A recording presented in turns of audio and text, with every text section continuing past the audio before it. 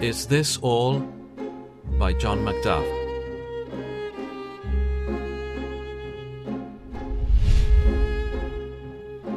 Since then you have been raised with Christ, set your hearts on things above, where Christ is seated at the right hand of God.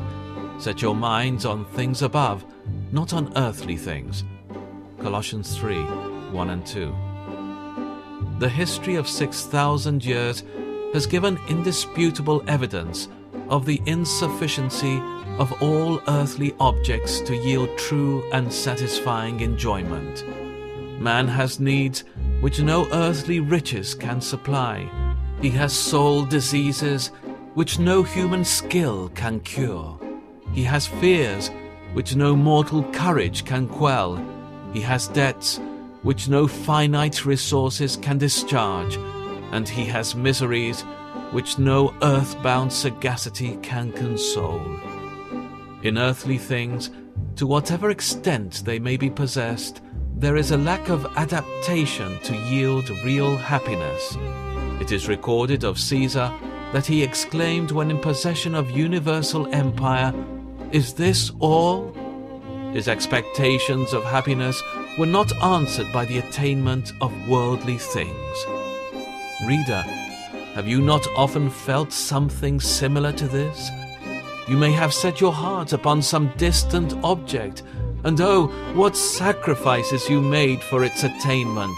What self-denial did you undergo! At length, perhaps, the desire of your heart was granted you. But was it what you expected? Were you not, on the contrary, led to exclaim, in the language of the disappointed emperor, "Is this all?" It is an absolute certainty that the things of earth cannot satisfy the cravings of our immortal nature.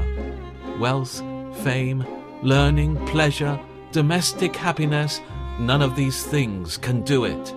Whoever drinks of these waters shall thirst again, as the Saviour declared to the Samaritan woman.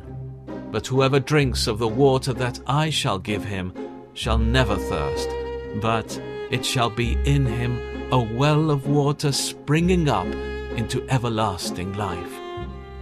But the things of earth, besides being unsatisfying in their nature, are at best transitory in their duration. What are riches? Uncertain is the epithet which the pen of inspiration employs in describing them. 1 Timothy 6:16. Will you set your eyes upon that which is not? For riches certainly make themselves wings. They fly away as an eagle toward heaven. Proverbs 23:5. What is pleasure? Something that is only for a season.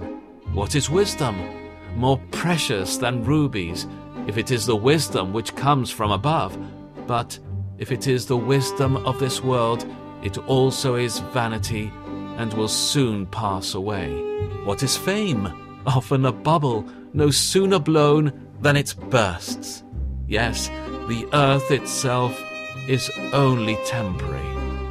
A Roman general, on one occasion, when elated by the splendors of a triumphal entrance into the imperial city, which had been awarded to him in honor of the victories he had won, exclaimed, "Ah, that it would continue!"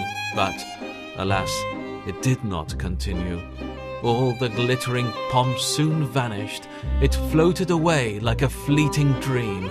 And so with all earthly bliss, it will not and cannot continue.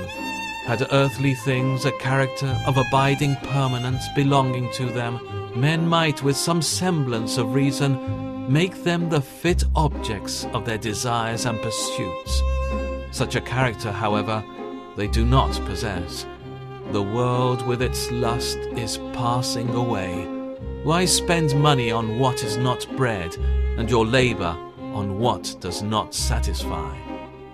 But, O blessed heavenly world, this fullness of joy, this unclouded vision of God and the Lamb, this sweet fellowship with saints and angels, this day without a night, this sky without a cloud, this sea without a ruffle, these ravishing melodies, this seraphic transport and exulting joy, they will continue, and that forever. We have a priceless inheritance, pure and undefiled, beyond the reach of change and decay. 1 Peter 1:4. Oh, what folly, oh, what madness, that my thoughts should go astray, after toys and empty pleasures, pleasures only of a day. This vain world, with all its trifles, soon, alas, will be no more. There's no object worth admiring but the God whom I adore.